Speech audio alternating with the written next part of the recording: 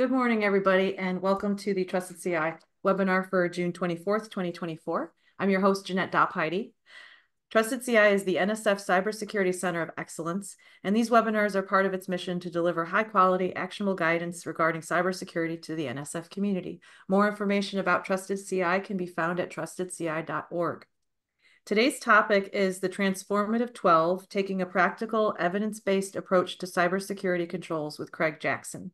Craig is Deputy Director at the Indiana University Center for Applied Cybersecurity Research, CACR for short, and is a member of Trusted CI. Before we begin, I have a few things to note. First, this presentation is being recorded. Second, attendees are welcome to type questions in during the presentation, but I think from there, we'll hand things over to Craig. Craig, welcome. Thanks so much, Jeanette, and thanks for folks joining today. It's wonderful to see some familiar names on the list, and welcome to folks who are new. Really happy to be here. Wish I could be physically hanging out with all of you all. So yeah, as Jeanette said, I'm going to talk about taking a practical, evidence-based approach to cybersecurity controls. If you know much about Trusted CI, you've heard of the Trusted CI framework, where the controls are just a piece of an overall cybersecurity program, but they are important. And so this talk is all about, how to take a really practical approach to them. Yes, I'm going to be talking about this set of controls called the Transformative 12, but there's going to be a lot of context wrapped around those for you. All right, but there they are. Take a screenshot. Anyway, we'll come back to those. Those are the 12, but I'm going to launch into a bunch of context around what you're seeing here. So I want to start off with a little bit of learning objectives, some quick housekeeping, and then I want to just talk big picture about motivation for this work. Then we're going to get into the programmatic role of baseline control sets, the role that these control sets play in an overarching cybersecurity program.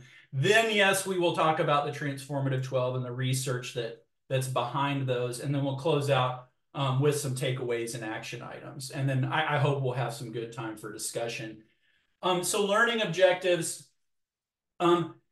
After this, you will have and understand the basis for a small, highly prioritized set, evidence-based set of cybersecurity controls. You'll understand the role that controls play in a competent cybersecurity program, and you'll have at least a little more understanding of why cybersecurity is a struggle for so many organizations. If you attended my talk or watch my talk at the NSF Research Infrastructure Workshop, this is very similar. That doesn't mean you can leave, but it's a very similar talk to that one. I think Jeanette has already shared the slides with folks. If for any reason you can't get those or don't get those, please feel free to reach out to me. I'd be happy to send them to you. Ignore item 2. I thought you all might be able to turn your cameras on. You cannot. I'll just have to imagine your beautiful faces. And I would encourage you, write down your questions, throw them in the chat, whatever, save them. I'm going to try to go pretty quickly through this slide deck, and hopefully we'll have a nice chunk of time at the end of the hour for open discussion. And if you don't get your question answered or whatever, definitely feel free to get in touch with me. All right, motivations, big picture motivation. I want to talk about the struggle to get started in resource cybersecurity. So this is a quote from a U.S. Coast Guard Admiral who I did some work with a few years back. And this is from an email where Admiral Mauger summarized, I think, the pain, the struggle, the frustration that we've seen, that I've seen in my 12-year cybersecurity career. He just summed it all up. The discussion from industry, in his case, that's industry supporting the maritime transportation system, is that we know that this being cybersecurity is a risk, but we don't know how to get started or resource it. That just summed it up. How the heck do we get started? How do we resource this problem? So why is there this struggle to get started and resource cybersecurity? There are legit challenges in cybersecurity, right? Attackers have a lot of advantages. They're first mover advantage. They often can act with impunity.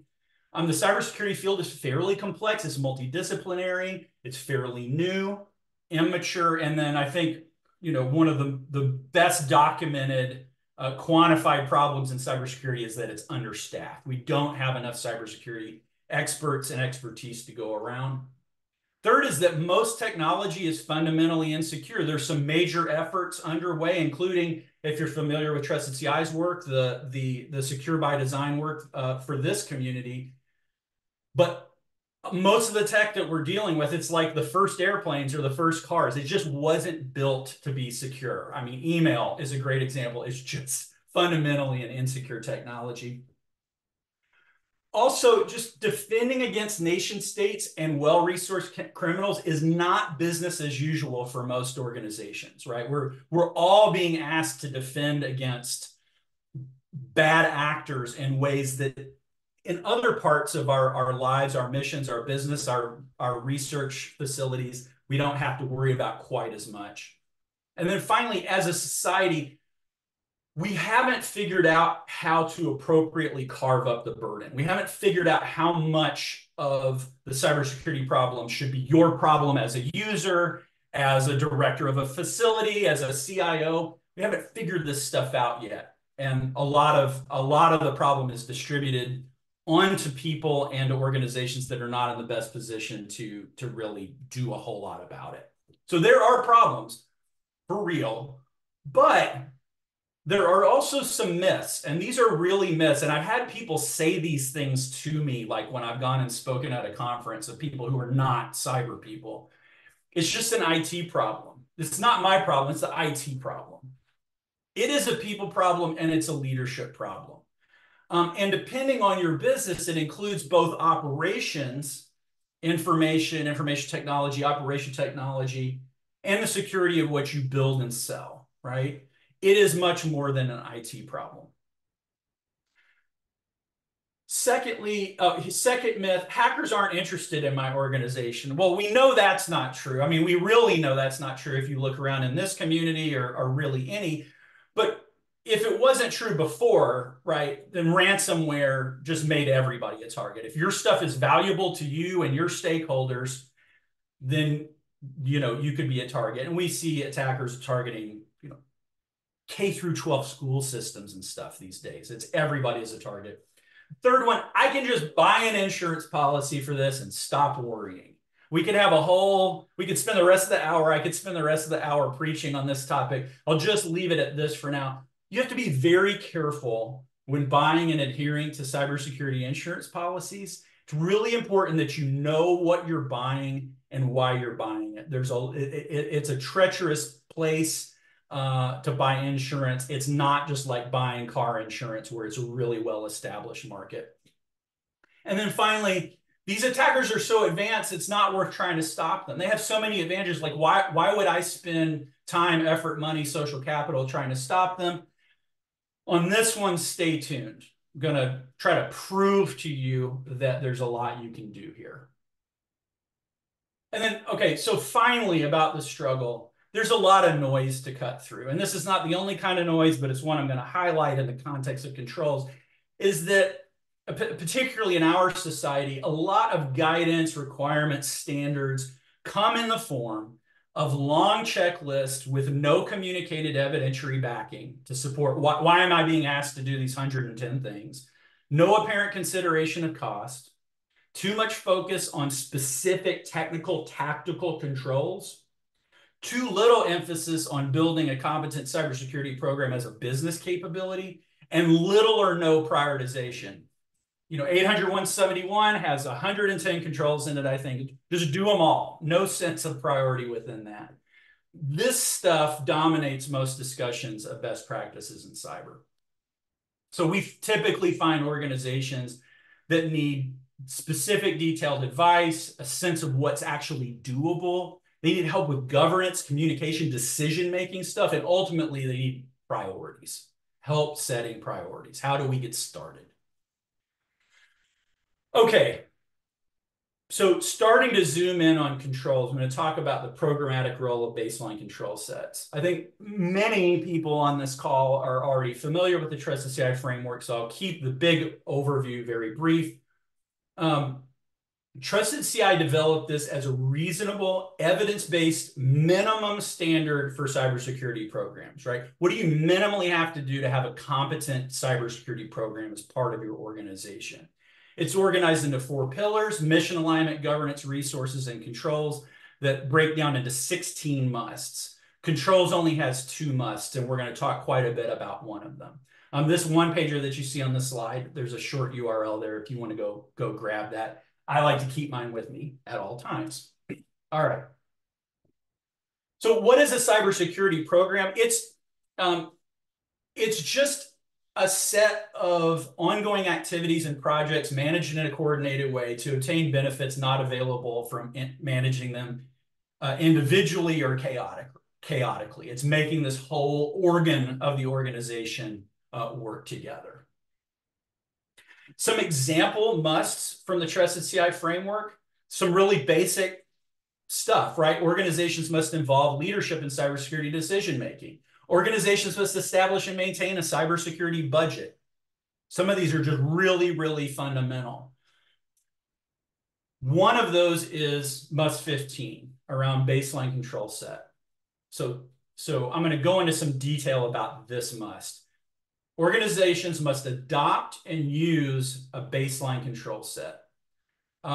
Definition of controls, I'm trusting most people are kind of intuitively familiar. I won't read you the whole long technical definition, but these are typically more tactical, technical protections, countermeasures that are designed to reduce cybersecurity risk. Having a password on your computer is a control.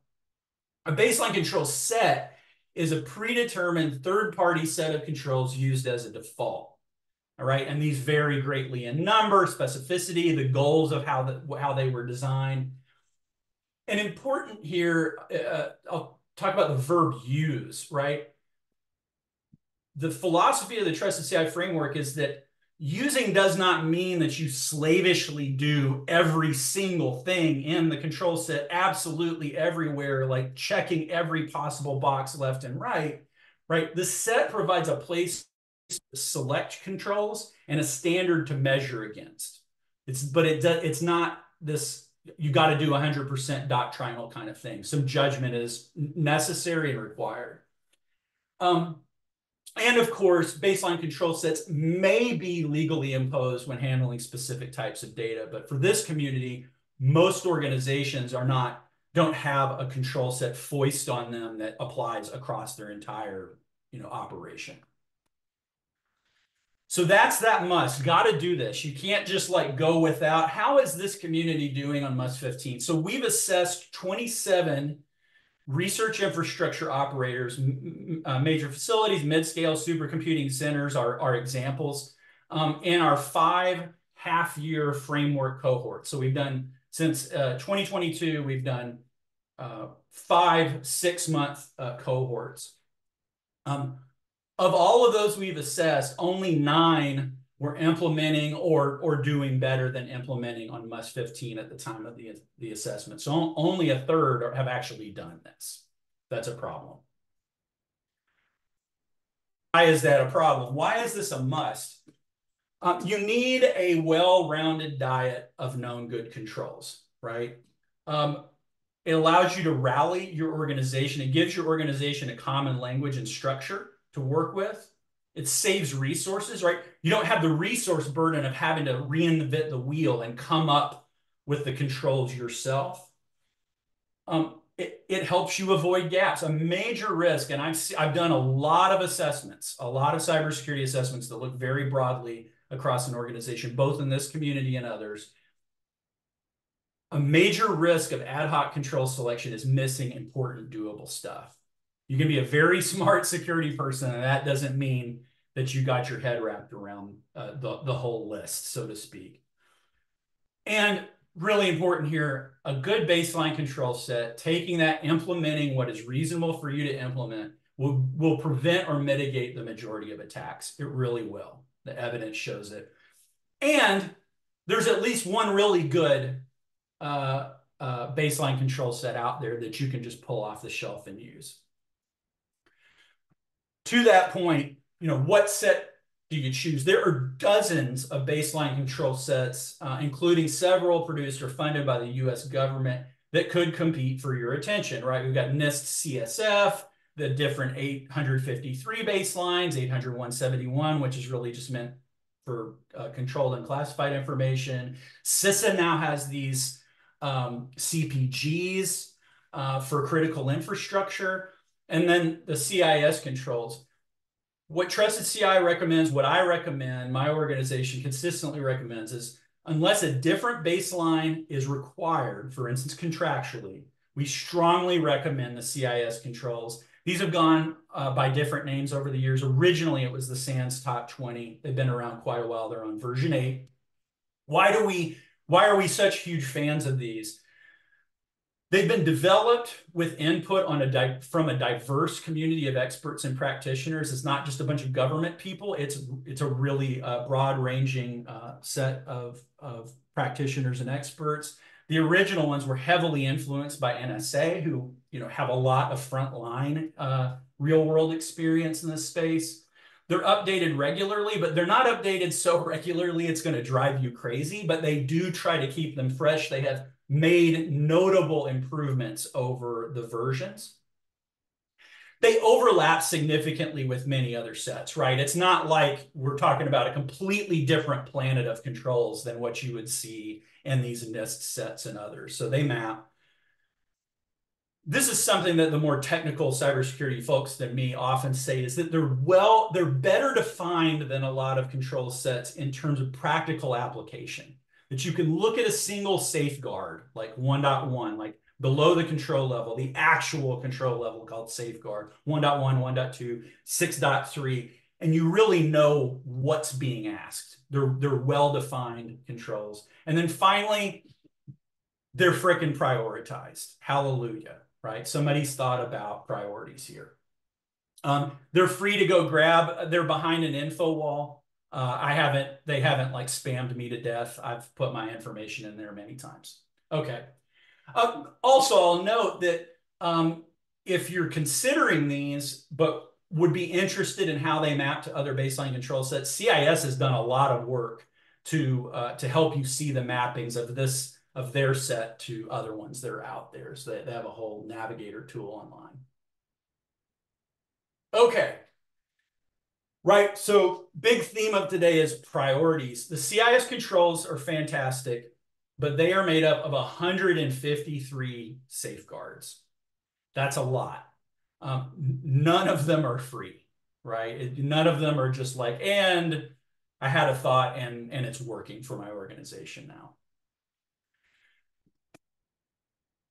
But like I said, they're prioritized. So the current version of the CIS controls is broken up into these things called implementation groups, 1, 2, and 3. And implementation group 1 is the most basic. So, okay, well, it's kind of, they're giving you an obvious place to start.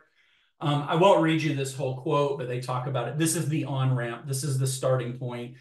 There's an assertion here that in terms of evolving legal doctrine, that these could be the emergent reasonableness standard, which I would fully support. I would testify to that because they're so much better defined than a lot of the other sets out there. If I was a judge, I would like these more. So it's a set that gets it down to what was it? 153. Now we're down to 56. So awesome. But 56 is still a lot of safeguards when you're trying to prioritize and have limited resources. I can say this for sure because, again, I've done a lot of assessments. I've worked with a lot of different organizations. And we see, even doing these 56 can really be a challenge, especially if you're starting from 0, right? So this is where we're going to start to get into the Transformative 12 stuff. We need more prioritization.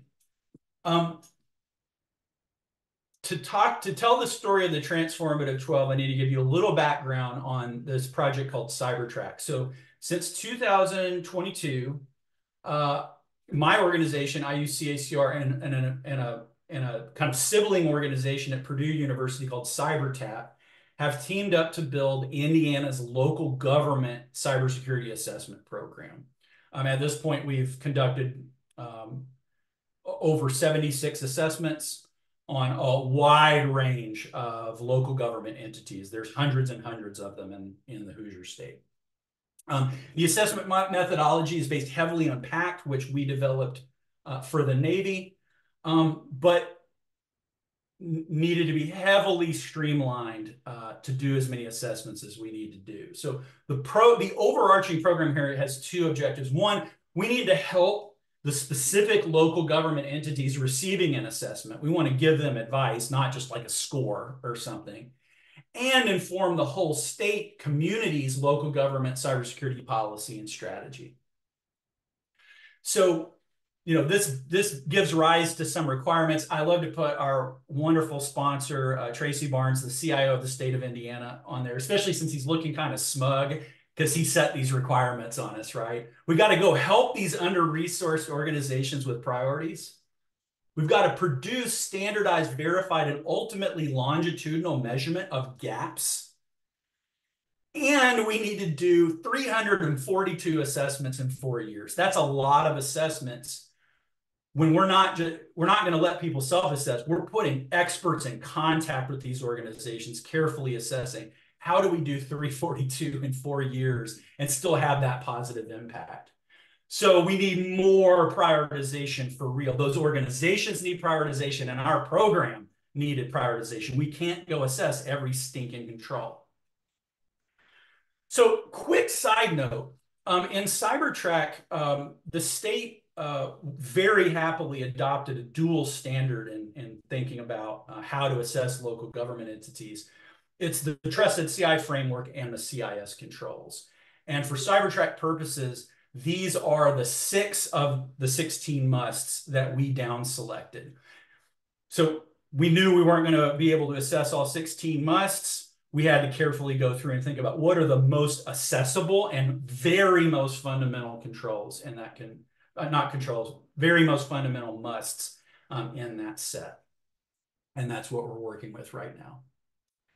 And I'll come back and talk about the musts and how they relate to controls a little bit more as we go. But okay, back to controls. So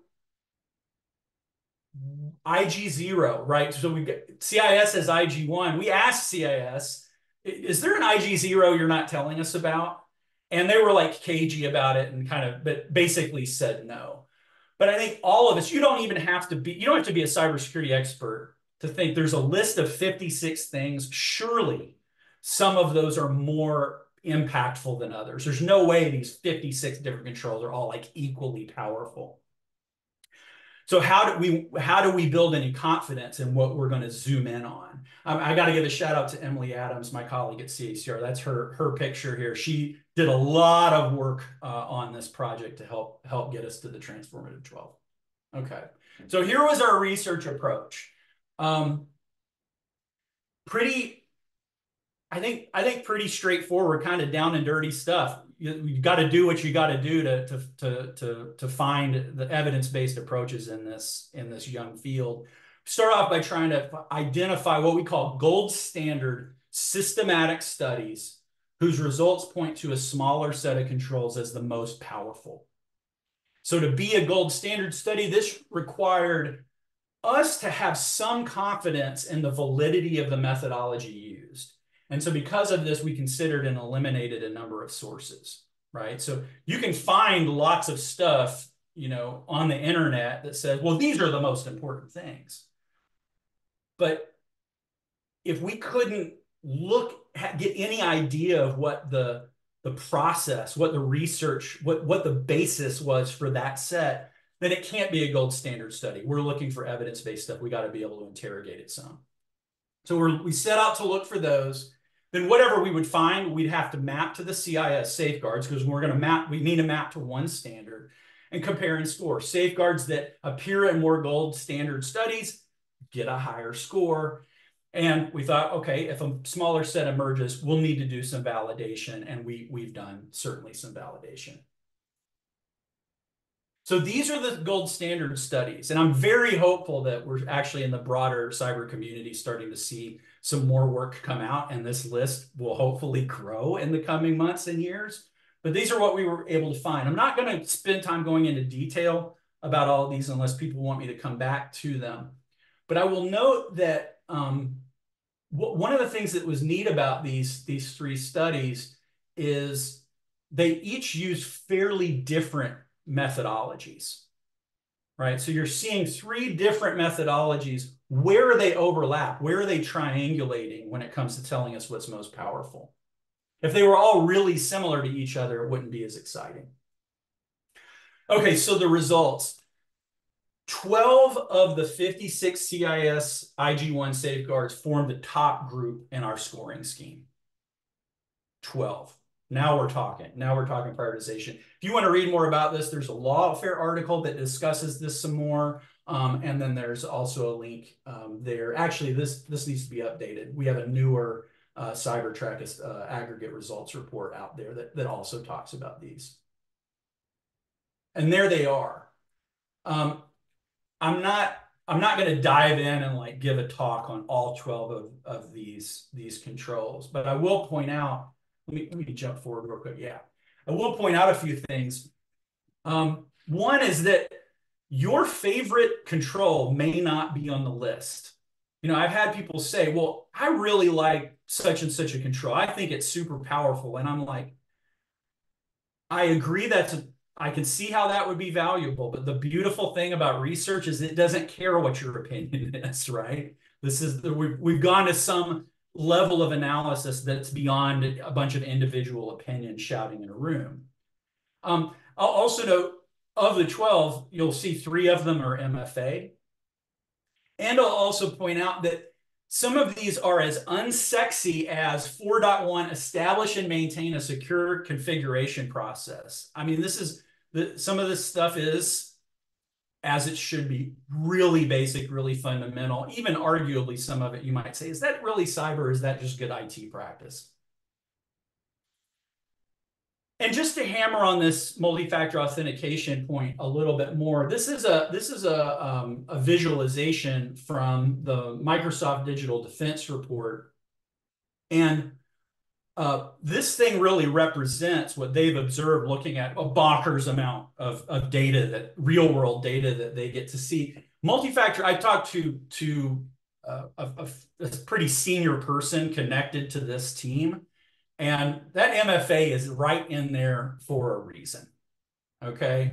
Multi-factor authentication, all evidence-based work is indicating that this might be the most, if certainly one of the most powerful. You know, if you were going to start anywhere, have to emphasize and foot stomp on this one. I'll also say, and this is where I'm getting like, I hesitate to show you this, but again, we're talking about priorities. We'll point out these 3 controls in bold red actually scored higher than the other ones in the 12. One of them being MFA for admin access. So really important note. This does not mean that these 12 things are the only important cybersecurity controls to do, right? I can think, for instance, in science environments that have a lot of operational technology, tech that moves things around, that turns the telescope or whatever, HVAC that really matters for more than just whether I'm comfortable, and IT, network segregation, OT and IT systems, that could be huge, hugely helpful. You don't see that in this list, right? There's other important things to do. But what this research, I'd assert, does mean is that your confidence in the Transformative 12 should be sky high, right? If you've scratched your head and asked, like, which of these things actually matter, you've got a list now that we should feel really confident in. And this is one of my last slides before we get into the kind of takeaways and action items, but I'll point out, speaking of other important things to do, I'll just come back and another plug for the Trusted CI framework, right? The Trusted CI framework is not a set of controls. It's about building a cybersecurity program. This is taken from I've got this one actually up to date, our most recent report of aggregate results from Cybertrack.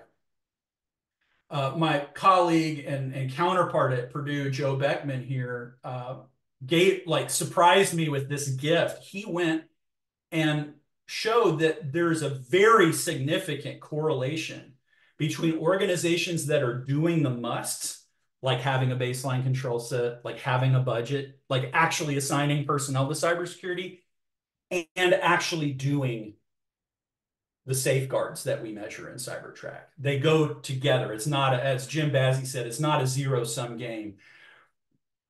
Strong suggestion here of a causal relationship. I would assert it's pretty clear that the musts in the framework are an enabler of getting these tactical things done where the rubber really meets the road and stops or disrupts attacks. Okay, takeaways and action items. Really only one takeaway. I think it's that you can absolutely massively decrease your cyber risk exposure. There is a lot that can be done. You can't get it to zero, but there's a lot of valuable stuff that the organizations represented here today can do. So I would leave you with these action items. If you haven't already done these, do your own gap analysis against the Trusted CI framework. Go look at every one of those 16 musts, flip to the chapter in the framework implementation guide, make sure you have a rough understanding of what that must means, and ask yourself, is my organization doing these things? If so, great, how's it going? Is it time to tweak? Is it time to optimize? If not, why not? What are the barriers to moving forward with those?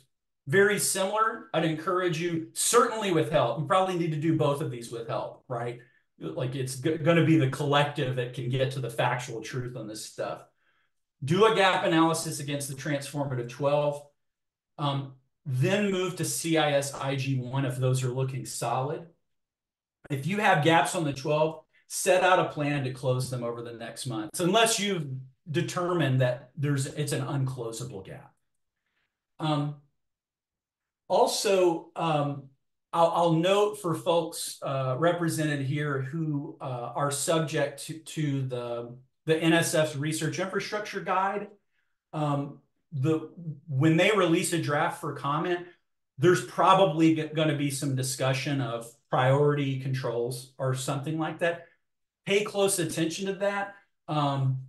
Ask yourself, does what NSF is asking about align with evidence-based practice, both research and your on-the-ground experience, and consider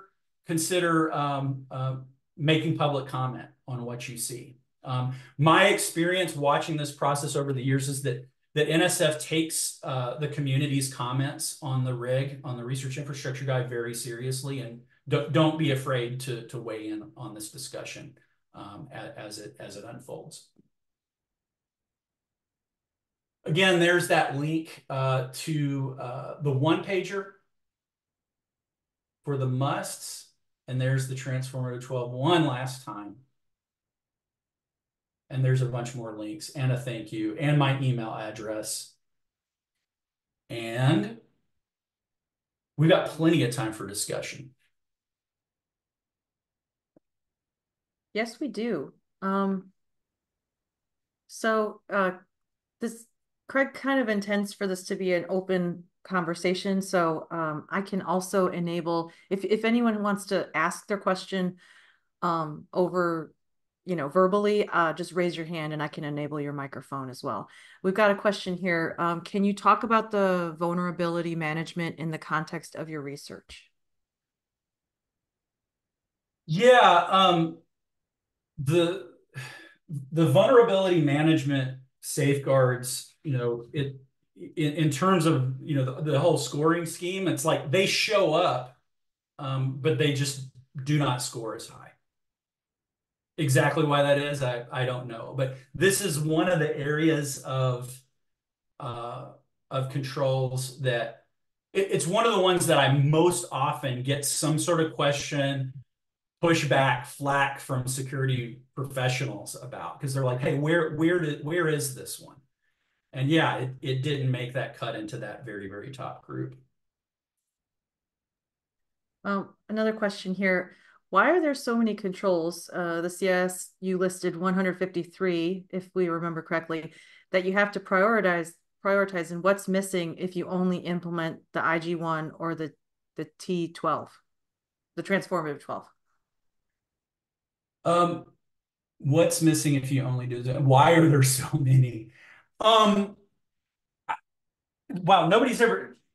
Thanks for the difficult question, David. Why are there so darn many? I think it's just that I'm going to take a swag at this. Is that the technology ecosystem that we've created is complex enough that there's a lot of ways for attackers to work their way through it, but there's also a lot of ways for defenders to put things in place that mitigate those risks, right?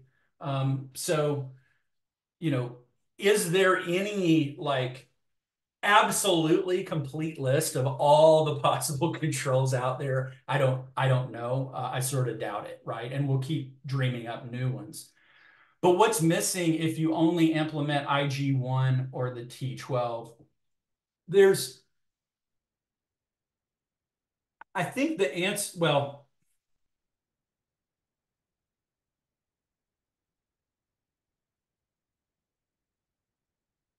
I think that if you implement as reasonably as you can all of IG1, you have like taken care of the mass the mass of cybersecurity risk, right? If you get those things implemented, if you have a cybersecurity program that exists, right, that layered on top of that implementation, and you can stay implemented on all 56 of those things, you've knocked out a whole heck of a lot. Now, what CIS would say is that IG1 is really just this, they use the term on ramp, and that once you get into IG2, you're really starting to add controls that match the complexity, sophistication, size of organizations like of the complexity of, say, an NSF major facility, right? That there's more to do, and as you get into those more advanced things, they're matching up better with organizations that are bigger, more complex.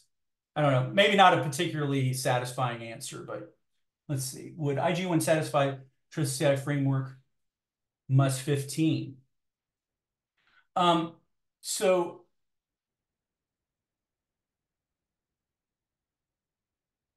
actually, sorry, before I jump to that, oh, David has, do you want to go through these or do you want me to go through them, Jeanette? Well, I will read them because they'll be captured on the recording that way. Okay. So we had a comment going back to the large group of CIS controls. I think it's because CIS is going for practical controls instead of the abstracted controls like NIST that actually cover several technical tasks. Thank you for adding that context. And then we've got a question: is NIST CSF really a baseline control set? My understanding is it's a framework and still relies on 800 153. Would the profiles be considered leading to baseline control sets? NIST CSF has a baseline control set in it, and in my experience, it's the only part of NIST CSF that anybody pays attention to. The other part that purportedly makes it a framework, myself and other organizations that I've seen take a close look at that part of CSF have found it not very helpful or clunky to work with. So the framework core within NIST CSF is a baseline control set. And yes, it does heavily reference controls as laid out in 853. And then I think you cut yourself off. Did you? I don't think you addressed whether IG1 would satisfy MUST 15. Um, so here's my somewhat studied answer to this, right? What I would recommend that an organization of much size or complexity do is say, we're adopting the CIS controls, but we're gonna use the implementation groups to prioritize, right? So um, if David, if somebody said, no, I really just want to adopt IG1. Like I don't want to think about the fact that there's the other 100, safeguards. Um, I, that's a lot better than nothing, right? But I think it's a smart idea to not try to artificially carve off IG1 and just treat the whole rest of it like you're ignoring it. Take the whole thing, but be very prioritized about how you go about your gap analysis and how you go about implementing. I would always say start with the Transformative 12 and maybe some other fundamentals like inventory that don't score as high in our methodology for weird technical reasons, and then move to IG1. Okay, I'm taking Yeah, that. and then another going back to the rig, any idea where the NSF and the updated rig are headed? No, not exactly. I mean, Mike Korn has given a number of public presentations. He's the guy at NSF on point for the changes to the cybersecurity section of the rig, and I can't say anything that would replace, getting it directly from Mike's perspective. Yeah, David, here's a video to Mike's webinar last month about the rig. And there's a link in there to the slides as well. Oh, I just want to go back to Deborah's comment, right? This was in response to David's question about, I think it was in response to the question about why are there so darn many controls in CIS? And she says, I think it's because CIS is going for practical controls instead of the abstracted controls like in NIST that actually cover several technical tasks. Whatever that's responsive to, I totally agree, Deborah. People who've I'm actually really good colleagues with one guy in particular who is heavily involved in the creation of NIST risk management framework, 853, stuff like that. And he will tell you that the way the NIST controls are written, it is like an engineer's nightmare. It doesn't look like requirements. It doesn't look like specifications. It's this thing that takes quite a bit of interpretation. And I do think CIS has drilled down, has done more of that work for the user. I hope that fairly captures what Deborah was thinking, but I thought it was a really good point. We still have some time left for us to talk or if you have any questions. Again, if you want to ask your question verbally, go ahead and raise your hand and I'll enable your microphone.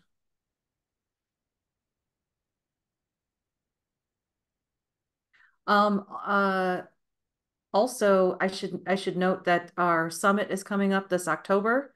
So if you are planning on attending, we'll be opening registration pretty soon. Go to trustedci.org/summit, and that'll take you to the current 2024 page. Okay, a follow-up question here. How does organizational size play into baselines and implementing them? Like how would a small business or freelancer handle this? So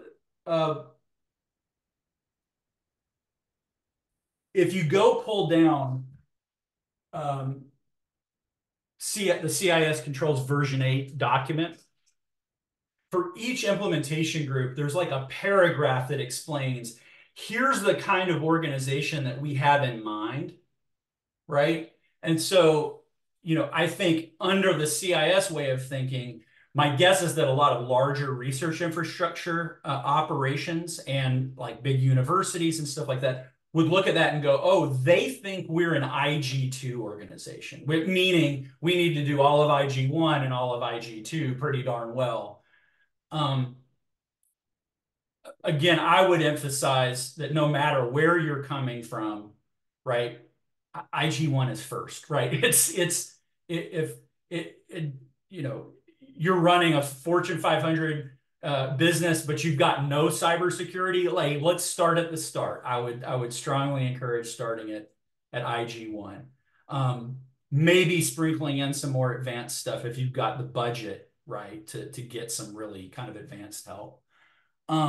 But here's the problematic part of Deborah's comment. She's like, how would a small business or freelancer handle this? I do think that the CIS controls, and I'd have to go refresh my memory about exactly what they claim about it. But at a certain level, at a certain size, where you're just a one woman shop out there, does IG1 even really apply well to your business? What I would encourage folks to do who are kind of like, man, are we too small for this to be relevant?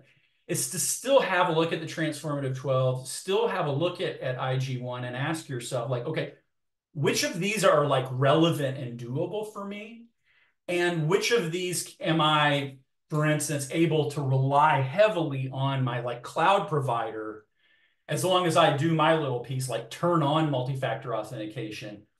Am I getting services from somewhere else where somebody's got a certification or something where you can trust that they've got these things implemented?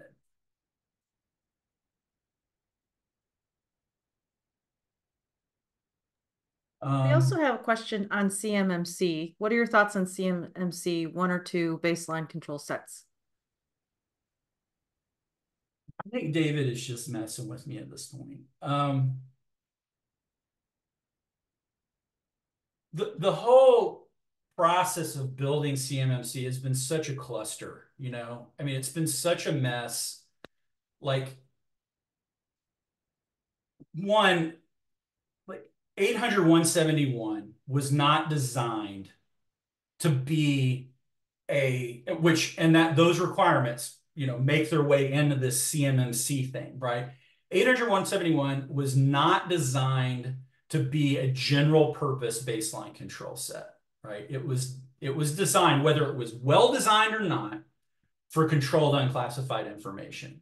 And there are really powerful controls that, including members of the Transformative 12, I'll apologize right now and say I can't remember exactly which ones they are, that are not in 800 which is not shocking because it was purpose built for confidentiality, right? And if the feds have ever given us any concept that's actually really been helpful in cybersecurity, it's the whole CIA triad, right? Confidentiality, integrity, and availability. For this community, right, it's not that confidentiality is never important. It absolutely is important sometimes. But data integrity, the availability, uptime for systems to make sure we don't miss that once in a generation observation or whatever, those are really important too. So why would we zero in on that set? I could go on, but I'm going to stop there. Um, not purposely messing with me. Truly curious about your thoughts on the. Yeah, listen, with a set that's as well designed as CIS, if you've got a choice, I would always go there, right?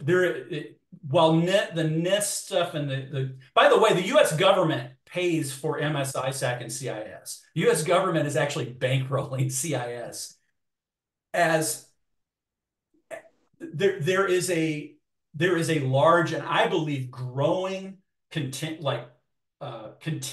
of organizations around this country that are really big fans of what CIS is doing. They're not going anywhere.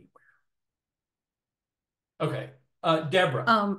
Yes, Deborah, go ahead and unmute. Yeah, just more on CMMC and 171. If you actually read the section where they tell you why they didn't put other controls in there, they're assuming you're already doing a lot of stuff. So, yeah, it's not a baseline. It's very much you have a program, but now you want to add GUI to it. This is what the controls you need to add. So I think a lot of people don't look at that. Mm-hmm. That's a great point. I'm really glad you brought that up.